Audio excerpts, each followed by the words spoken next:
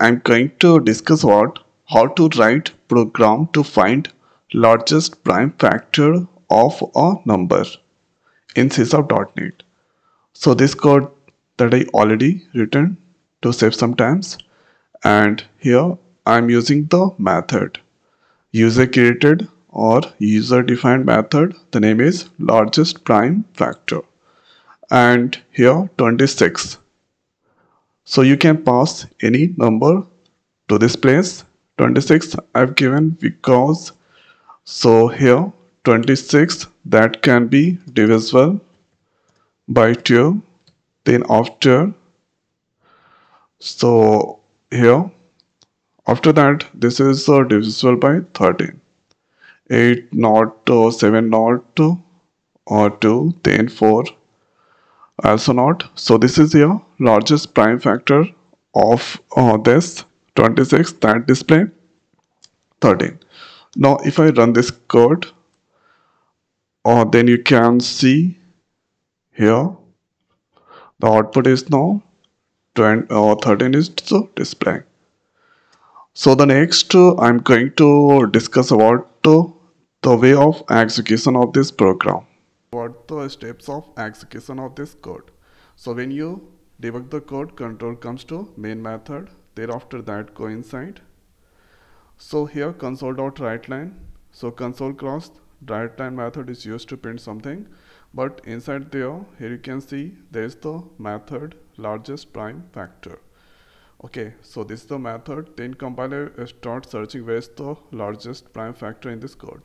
So then that found there. So control comes to this point. So here there is so one parameter. The value is 26. So in receive here 26. So now we can write here n value is now 26. After that go inside there, I value start from 2. So 2, then after there while I not equal to n. So I value is 2 not equal to n value is not 26. Obviously condition is true, then if the condition is true, then that go inside. So there n mod I. So I here 26, the value of n is now 26 mod 2. So obviously the value that come this 0, remainder come 0, 0 equal to 0, that's true. So if this condition is true, so this that go inside. N equal to n by I. So n value is now 26, n equal to n by I. So n value is now 26 by 2. So it divide by 13 times. So n value is now here 13. So this is 13 now. If statement true, so this will not execute the else part. Now from here loop continue on. So this time, so here I value is 2 now, and this is here 2 not equal to, and n value is now 13. 13 is there. So obviously this condition is true. So when that true, if n mod I, so n value this time 13 mod and I value is now 2. So if you divide, remainder come here 1. So this times remainder come, so 1 double equal to 0. So this condition is not true. Here n value is now 13 mod 2, that come 1 double equal to 0. This condition is not true. So else part that execute. Else here I increase, so I is now 3. Then after loop that continue. From here loop continue. So that is now I value. So this times I value is now 3 and n value is now 13. 3 not equal to 13. This condition is true. So when that true, then that go inside. So here if n mod I, so 13 mod 3. So divide by 4 times, remainder come 1. 1 not equal to 0, condition is true, I value increase. So if here this condition is false here, so else statement, then I value increase. So this is now 4. Then after 4 not equal to 13, that is true. So when that true, so here this times n value is now that is n value is 13 divided by 4, remainder come 1. 1 double equal to 0, that is not true. So again that not go to f part, else increase. So else here I value is now 5. Next is here 13 not equal to 5, condition is true, then that go inside 5 by 13. So it divide by 2 times, remainder come 3. 3 double equal to 0, false. So else part increase, so sorry, else part execute, there I value increase. So I is now 6. Then after here 13 6, both are not equal.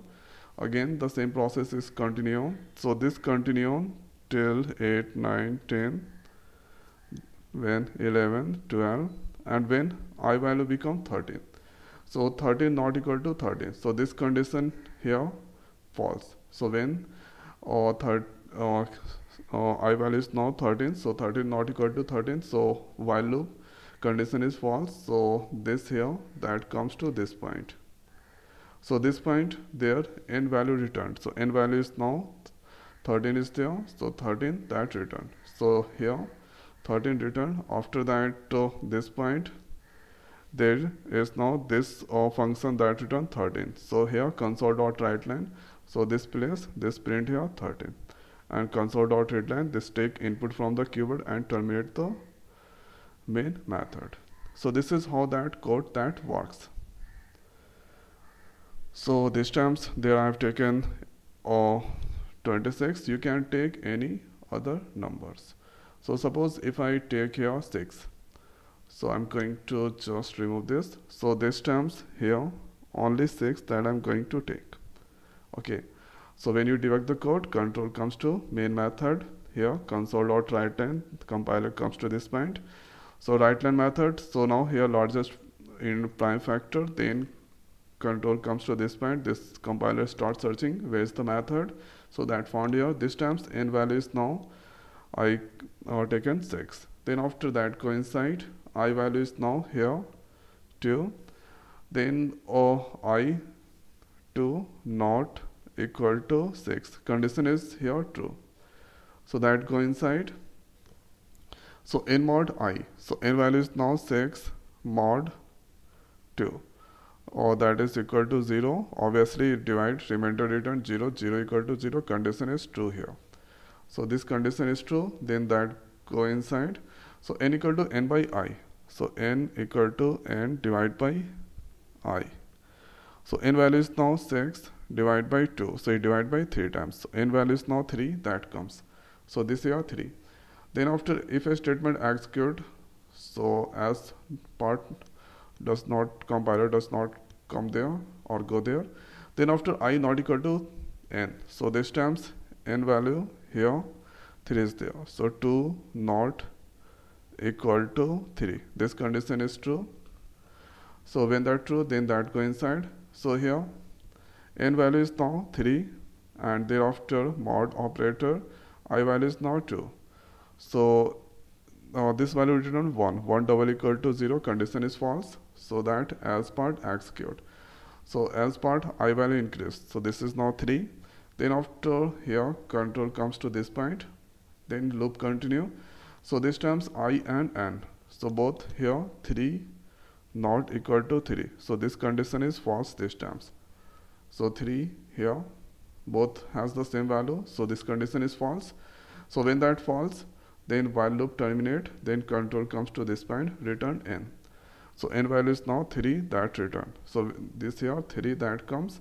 So this method that return here 3. So that control comes to this point, there this method since returning 3. So here that display console.writeLine, so this display here 3. After that this is take the input from keyword and terminate the output screen. So this is how the code that works, and this is how this is the best way we can here do the dry run method of this code to find the largest prime factor using C#.NET. So I hope guys this video is helpful for you. So now in this video it's over. So thanks for watching. See you next video. Thank you.